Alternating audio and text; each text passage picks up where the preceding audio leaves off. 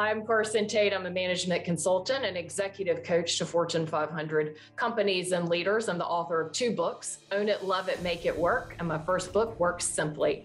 My work has been featured in Harvard Business Review, the New York Times, Inc., Forbes, and numerous other publications. And today on the show, we're going to talk about loss aversion, why staying committed to what no longer works is undermining your profitability and your business. We're going to explore why employee engagement is no longer a one-size-fits-all game and how to stay curious, courageous, and collaborative to co-create the future of work. And as a bonus, I'm going to share with you how one company is going to lose one of their top performing executives by offering them $100,000. Congratulations! You are tuned into Dov Baron's Leadership and Loyalty Show, the #1 podcast for Fortune 500 executives and those who are dedicated to creating a quantum leap in leadership. Your host, Dov Baron. He's an executive mentor to leaders like you, a contributing writer for Entrepreneur Magazine, CEO World, and he's been featured on CNN, Fox, CBS, and many other notable sites. Dov Baron is an international business speaker who was named by Inc. magazine as one of the top 100 leadership speakers to hire. Now, over to Dov Baron. Welcome, dear friends, fans, and fellow aficionados of leadership excellence. Thank you for joining us on this episode of Leadership and Loyalty Tips for Executives. You know, I met Michael casually through a friend. We were sitting and chatting and then came to that inevitable moment of, well, what do you do? And Michael told me that since the pandemic, it'd given him time to re-examine his priorities. He was taking time off, he said, and he was enjoying it. Well, you know, I sensed something wasn't right, and I leaned into that. And I said, if you don't mind me asking, Michael, you seem a little uncomfortable when you were talking about the time off. And he said, yeah, maybe. I just don't know what I want to do next. I can't be unemployed for too much longer, but I don't want to do what I did before. I replied that I loved that he had the courage to jump. But I asked him, did you jump because you'd had enough? Or did you jump because you'd done the work to know what your path was? Consider this. We're all here in this moment, a time where we're in this, quote, great recession, a great resignation, I apologize. We're in this great resignation. But the question is resigning the answer? Or could there be another opportunity you've never even considered? Well, stay tuned because that's where we're going on the next 2 episodes. As always, we need your help in staying relevant. So please get over to wherever you tune in from and do us a favor. Please rate, review, and subscribe to the show. And if you write us a little review, maybe I'll read it out online. If you are a regular listener, a big thank you to you for making us the #1 podcast globally for Fortune 500 listeners. We are honored and grateful to be cited by Inc.com as the #1 podcast to make you a better leader. By the way, in case you're curious, and I know you are, I'm Dov Baron, and I am your host, and I'm here to assist you tapping into the one thing in your business that changes everything by transforming meaning into action. Curious to know more? Simply go to dovbaron.com. All right, let's strip it down and dive right in. On this show and in many articles, I've spoken about how the Great Resignation is actually the great pause. It's that moment in time where we get to really examine what matters to you. But does that always mean walking away from your job? Well, you might be surprised. Let's find out because our guest today and for the next 2 shows actually is Carson Tate. Carson serves as a consultant and a coach to executive for Fortune 500 companies, including Deloitte, FedEx, Johnson & Johnson, Kraft, Heinz, Synchrony, Wells Fargo, and many others. Her work has been featured in top-tier business media, including Bloomberg Businessweek, Business Insider, CBS, Money Watch, Fast Company, Forbes, Harvard Business Review, the New York Times, USA Today, and Working Mother and more.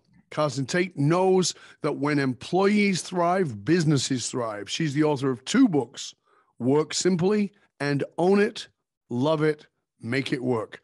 Carson's practical, tactical, science-backed strategies and methodologies have enabled Fortune 500 companies to amplify team performance, engage their employees, and increase workforce productivity. So, ladies and gentlemen, please put your hands together and help me to welcome the author of Own It, Love It, Make It Work, How to Make Any Job into a Dream Job, Carson Tate!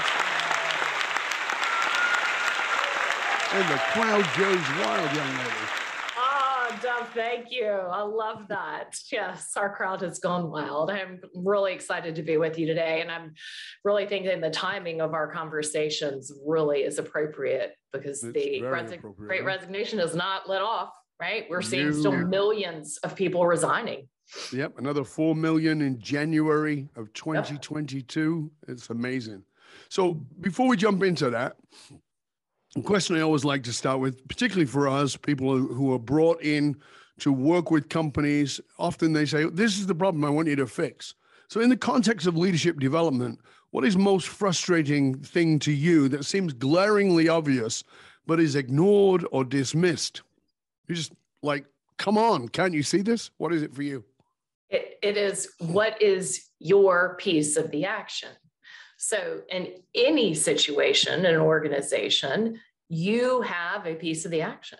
So if you come to me with that presenting problem, that iceberg, you know what, our team is disengaged, they're not communicating well, we aren't hitting our targets. I hear that, yep. But below it is you.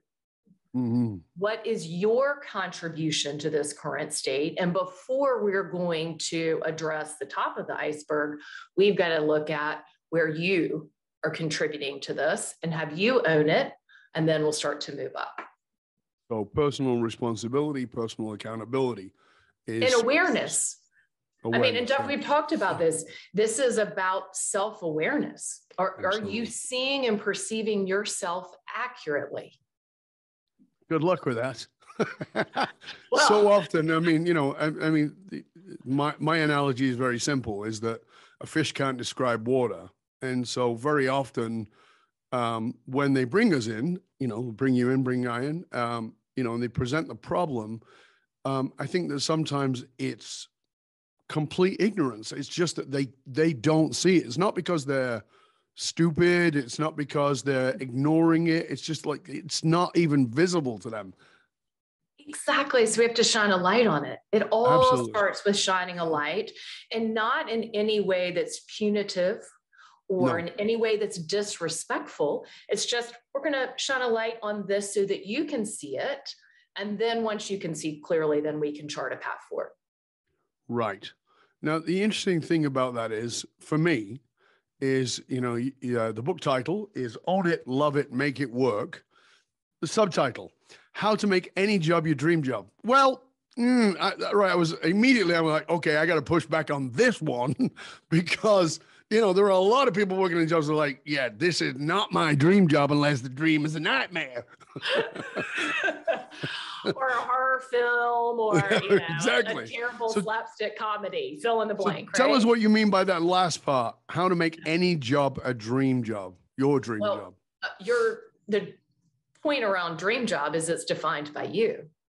Right. So what you might think, Dub, is a dream job, I might think is a special place in hell. Mm-hmm. And vice versa. So the entire premise is that you do the work, the reflection, the activities that I'm suggesting to get really clear on what does your dream job look like? And then is it possible, and we'll hold that tension of possibility, is it possible for you to co-create with your employer your dream job? Do you think, I mean, you and I talked before about this, but do you think that, you know, it takes something like the pandemic, it takes something like that for many people to even get off the treadmill, stop, pause, and be willing to ask those questions? Absolutely. I mean, one thing that's so exciting about my work right now is we have a forcing agent. And I believe change doesn't happen in a vacuum. There is some kind of forcing agent. And typically change happens due to discomfort. And the pandemic has created so much pain and discomfort and space for a pause, for us to reflect. So a lot of the busyness in our lives was forcibly stripped out.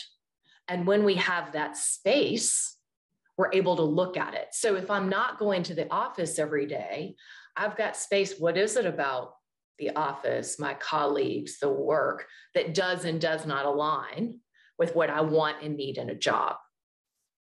And more importantly, what is it in me that doesn't align with the job, because, you know, your workplace might be great. The people there might be fab, and maybe it's just a bloody bad fit for you, right? Maybe Exactly. it's just not the right place for you, not because there's anything wrong with it, but part of our psychology is, in order to justify making a move, we have to find something wrong, as opposed to finding what's right with us.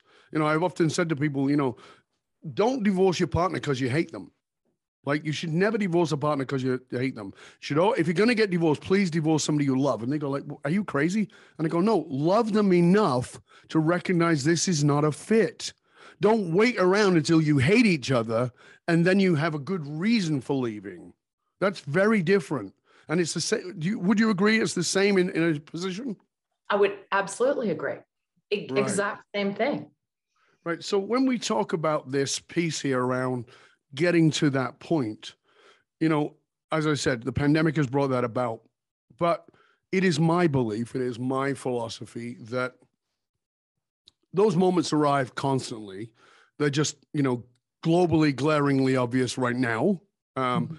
But they're also subjectively and personally obvious, and sometimes we ignore them. What was the turning point in your life, in your leadership, in your business philosophy that gave you that little slap that made you realize things had to change? So I was working in a sales role, and my sales role required that I made outbound cold sales calls all day long. And it was horrible. Now, my vocabulary did improve because I was called lots of new names I hadn't heard before. And one day when I was driving, there were lots of new phrases I had not heard before. But one day I'm driving into the office. It's a cold, dreary day in February. I'm like, I don't want to go. Like, it is taking everything in me to stay in that car and not turn around. And in that moment, I'm like, what? This is no way to live your life. You know, the Sunday night scaries, dreading work, you know, really not wanting to interact with your colleagues, and you think your boss is a terrible person. That is a horrible way to live. And it seeps into your life. And so I was listening to the radio, and as I was listening to the radio, it clicked for me that, well, you have a piece of this action. What are you doing or not doing that is contributing to this situation? So go into the office, start looking around, thinking about it. That afternoon, I was a college athlete. I call my coach. I'm like, man, I am really struggling. And he reinforces it. And he says to me, hey, Carson, do you remember when we would visualize for a race that we'd lay down and run the course in your head? And part of that visualization is, what are you going to do to react to the course? Can't change the hill. Can't change who you're going to have to race against. The only thing you can change is yourself. And that aha radio insight, and then helped me reframe. So I went in, it's like, okay, this is terrible, but what are you going to do about it? How can you reframe? What are you actually selling? So I dug deep into my sales data, looked at it, and what I was selling was not 10 by 10 conference booth space. That's what it said on the piece of paper. But what I was selling was an opportunity for women. My clients were females, first-time business owners. And this conference that I was selling space for was an opportunity for them to launch their business. I can get behind that. That's a purpose greater than mine. So if I can help facilitate you as a business owner, I'm all in. And then the second piece was, okay, the cold calling is pretty miserable, but how can you use that to develop a skill? You don't want to do this for the rest of your life, but I believe, I'm going to steal from Dan Pink, to sell is human. How can this become a learning opportunity? So I marched myself down the hall and asked the best salesperson if he would be willing to mentor me. And he was, and slowly my experience at work started to change. So is that personal accountability for your own, quote, miserable, and then moving that into purpose which I think is so important. It's a central part of the work that we do is, if you're going to work for pay, you are nothing more than a wage slave. And that's not a very pleasant thing to be. No. But if you're going to work even in a crappy job with a higher level of purpose, you can get yourself out of bed in the morning with a spring, right? And so one of the things that you talked to me about was December 26th. Talk to us a little bit about that, because I think that's an important piece for people who are going, am I at the edge here? So that was truly my breaking point. So it's December 26th, the day after Christmas, and there was a strand of Christmas lights on the tree that wasn't working. So it was my job to figure it out. So I'm sitting on the floor, such a terrible task. You unscrew each of the little light bulbs, it's miserable. And I realized I need another bulb. So I go to try to stand up. Oh, I thought you were going to say I need another drink. Well, that was a given. And that had not helped up to this point at all. I mean, clearly it not helped. So I'm like, got to go find one of those little tiny bulbs. I try to stand up and I can't physically get off the ground. I am physically, emotionally, and spiritually exhausted. 10 days before we had celebrated my daughter's first birthday with a cake, it was literally palatial. It was this huge, extravagant, overly expensive thing, which I now know is called working mother guilt. And in that moment on the floor, thinking about her birthday, what I realized is that I didn't have a single significant memory from her first year of life due to choices that I had made. 6 weeks after she was born, I got on an airplane, I flew to Arizona, started working with our corporate clients, and I followed that rhythm on the road, driving hard, pushing for the entire first year of her life, and had nothing significant to show for it. Like, I wonder how many people got to that place during the pandemic, because I talked about since 2008, in many ways, we have lived in the hustle culture. Yes. And I understand it's a reaction to the Great Recession. People got into scarcity thinking and they started to hustle and they hustled hard and moved into that fear space. And then the pandemic came along, slapped them hard and pushed them off the treadmill. And they went, oh, I didn't even know I was doing it. And that's that moment of trying to stand up on December 26th, was realizing, oh, I've missed a whole year of my kid's life. And some people are like, I missed the last 20 years of my kids' lives. Yes. Right. And I think that's part of what has brought about this great resignation. But my concern is the knee-jerk side of it. And that's where you come back in, because your work now is about, let's take the knee-jerk out of it. And let's actually look at this in a very sort of really consider what it's all about and consider what you want. Because one of the things you said is you own a piece of this. You're in the miserable job. Okay, then you own a piece of this. Where does somebody start? Well, the first place to start is to admit that you need to be recognized and rewarded. This is a primal, fundamental human need, to be seen. Right? Yeah. It's attention. We want attention. It's when we are infants, attention is primal. It's the only way we're going to survive. Yeah. So the first step is, how do you need to be recognized and rewarded for your contributions at your company, at your place of work? Now, this isn't just about money. I'm talking about maybe you need affirmation. Maybe I want you, my leader, to say, great job, Carson, in front of the team on the team Zoom call. It's, what do you need to be affirmed and recognized is the first step. And then, as I shared with you, the whole premise in the book is that it's a social contract between me, the employee, and you, the employer, which is based on social exchange theory. It's about give and take. So I'm coming with my skills and experiences, I'm giving them to you. And in return, I'm asking for something. But we've got to get clear on that ask first about reward and recognition, because you can't read my mind. You are not a mind reader. And if I don't know what I need and then ask for it, how can I ever expect to get be seen in a way that resonates, that fills me up from the inside? I can't. Absolutely. And again, to push back a little bit on that one, the challenge with that is if you and I walk around the mall and we start asking people, what do you want? Most people will go, right? You know, they turn into Homer Simpson. They don't know what they actually want.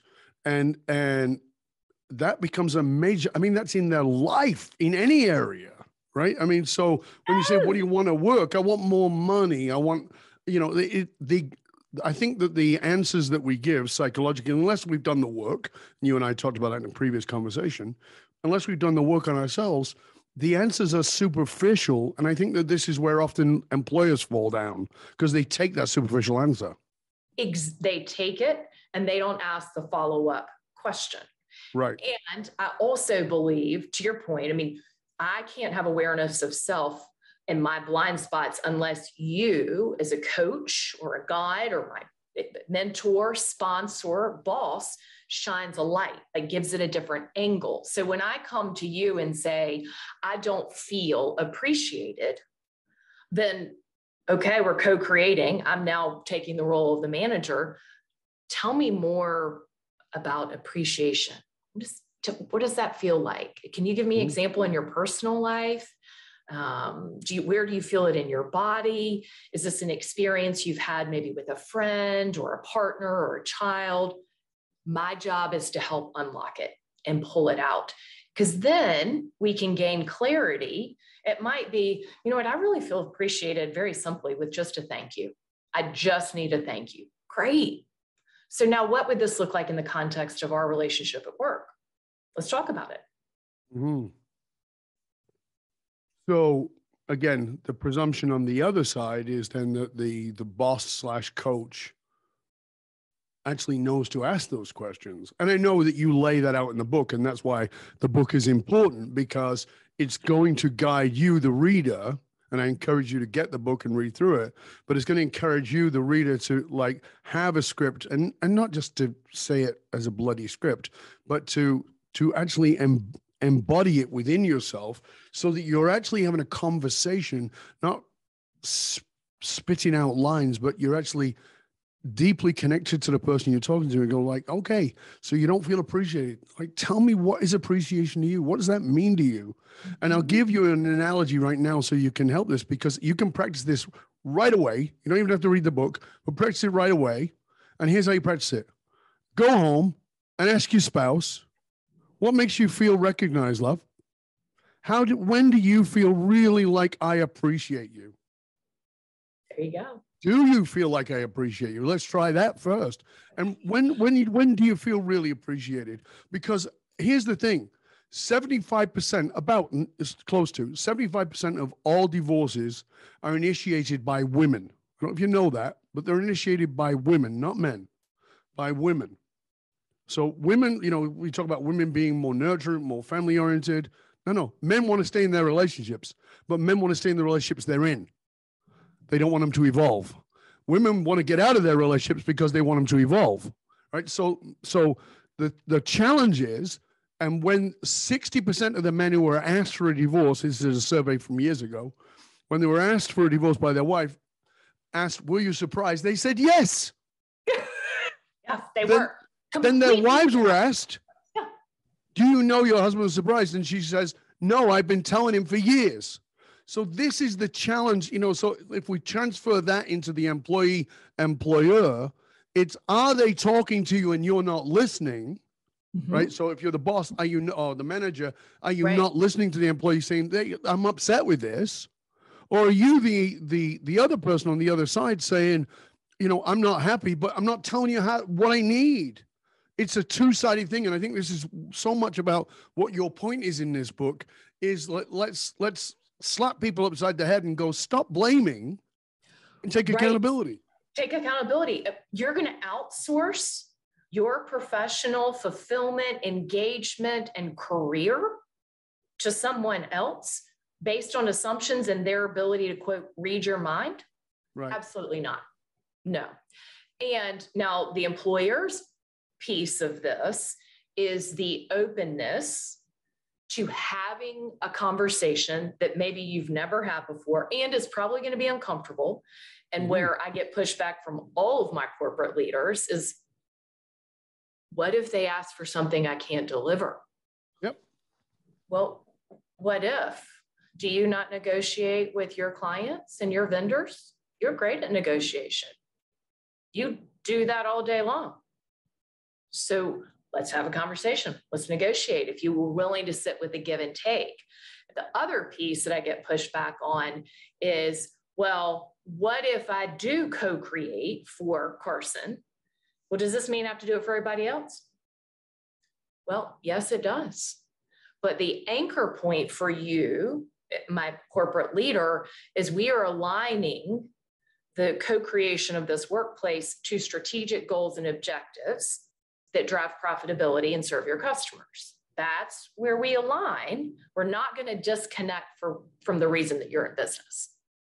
So take us a little bit deeper into that part, Carson, because that's important, I think, for the leaders listening. They're going, okay, I got to sit down with these people. I got to find out what they really want. I got to find a way to give it to them and certainly negotiate it. But I've still got to make profit. We still got to hit the bottom line. We still got to make sure that we're reading, hitting all the metrics, all the KPIs. Absolutely. Walk us through a little bit about how to get that in alignment. Mm-hmm. So I think about it, Dove, as the container that holds our conversation. So the walls of the container are our core mission, my company's mission, how we make money and serve our customers. So that's kind of the container in which we're going to sit down. And so if I come to you and I say, I'm on your call center team. So I answer the phone for our customers when they have problems with their technology. And I come to you and say, Dove, I really don't want to work a fixed schedule. I need more autonomy. I hear that. Tell me more. What does it look like? Is something going on in your life? So now let's look at, in order to serve our customers, we have to have set times that our team is available to service them. Okay, so that's the only way we're going to make money. Now, if this job right now doesn't align with what you need, let's look at maybe there's another option, but I have to staff my call center at specific times to meet a customer need. Now we're having a conversation. And my piece of the action as the employee could be, okay, well, I understand this is how we serve our customers. This is how we keep our maintenance contracts and make money. Maybe this isn't the right job for me. Maybe I need to develop some new skills and move to a new position in the company, or maybe I need to think about what would be a next step for me. So this is the co-creation, but the boundary that's in place for our leaders. Yeah, I mean, and another way of that is also as the employer, is when those people come to you and they make suggestions about what they want, maybe open your mind a little bit, because they may be presenting you with what they need, but what they're actually maybe presenting with you in disguise is what you need. So for instance, using that same example, this person comes and says, I want more autonomy because I don't want to be working that kind of hours anymore. I need to be at home with my family. And you say, okay, well, we got to have the answer. Great. Well, may I make a suggestion, Mr. Boss, Mrs. Boss? Yeah, sure. Well, right now we provide customer service between 8 and 5. I'm happy to do customer service between 7 and 10. Why don't we decide to do it a little bit later?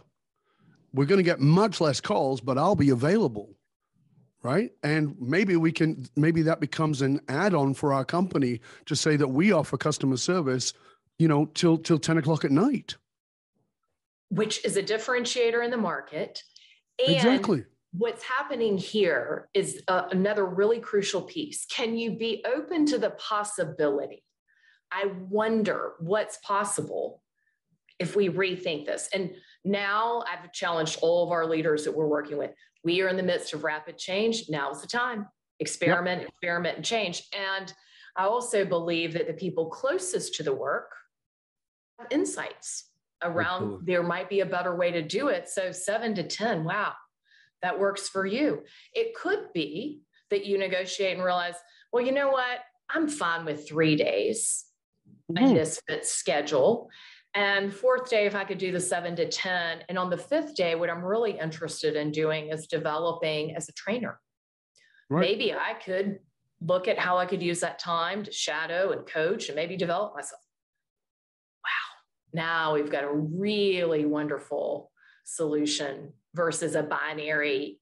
It's only going to be this way. It's only going to be that way. And that's what I love about what you're putting forward in the book, is that it's not about, I hate the job, or this is about employee. It's about, what do I want? And I is on both sides. Yes. I, the employee, I, the employer. What do I want?